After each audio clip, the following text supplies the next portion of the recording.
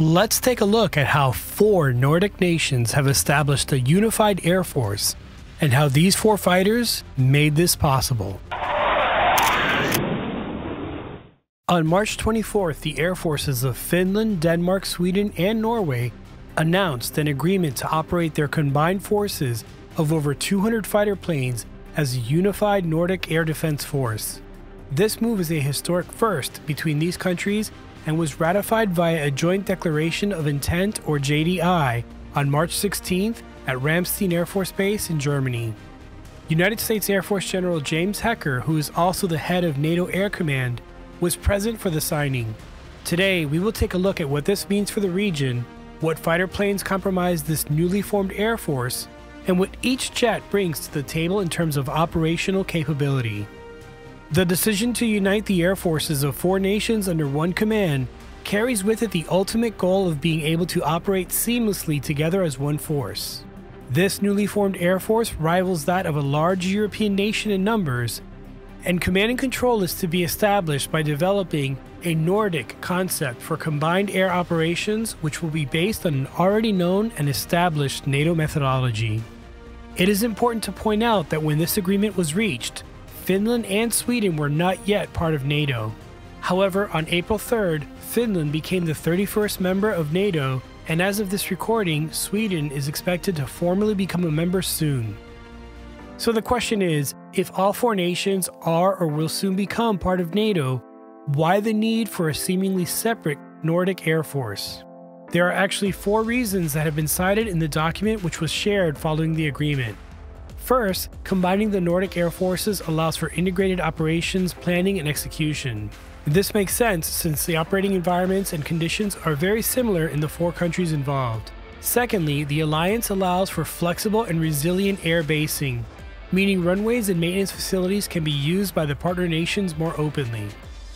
Then there's the third factor, shared situational awareness. It's hard to imagine, but prior to this agreement, each of the 4 nations had to conduct their intelligence assessments and tracking of aircraft independently. The new agreement creates a common contiguous defense zone that essentially covers the Baltic Sea.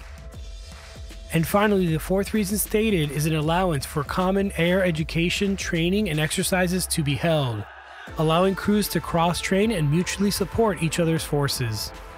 Alright, now let's get into the aircraft specifics for each of the 4 nations involved and what each platform brings to the newly formed alliance.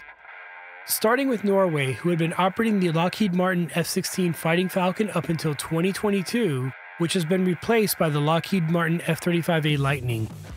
Norway has over 50 F-35s and is one of the early adopters of the Lightning, having acquired their first F-35s all the way back in 2017. In fact, Norway was the 4th country to acquire the Lightning after the United States, Israel, and Italy. The F-35 is without a doubt the most numerous and successful 5th-generation stealth fighter, with some 900 examples delivered and over 600,000 flight hours logged on the global fleet.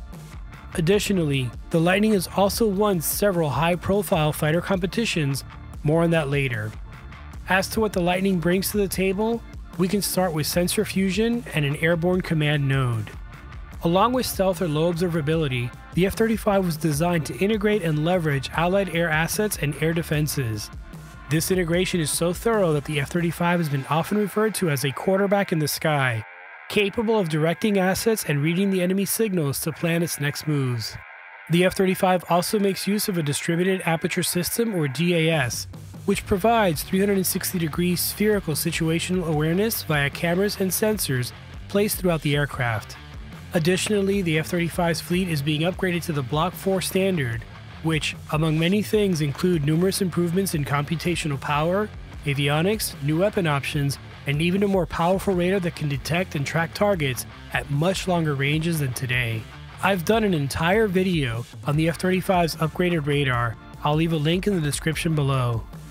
Given the F-35's current and planned capabilities along with its lowering per unit cost, we can begin to see why the Lightning has won virtually every fighter procurement competition it has entered, including those for Finland and Switzerland. Moving on to the next partner in the Nordic Air Defense Agreement, Denmark, which currently operates over 40 F-16s with 27 F-35s on order.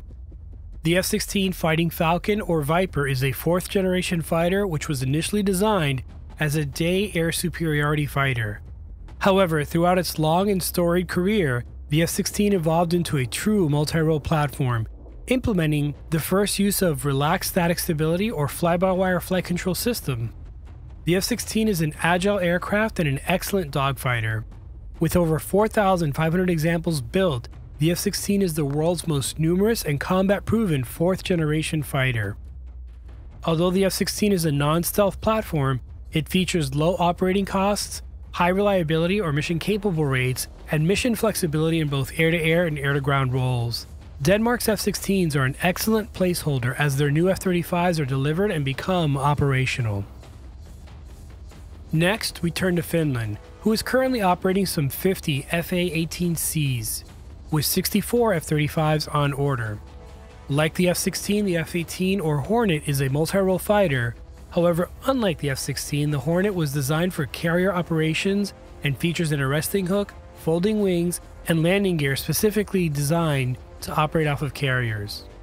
Finland's Hornets are land-based, and while also a non-stealthy 4th generation fighter, the F-18 is a combat-proven platform with relatively high mission-capable rates. Moreover, since Finland shares a land border with Russia, Finnish Hornets have extensive experience flying near the border and likely tracking Russian aircraft that are in proximity to their mutual border.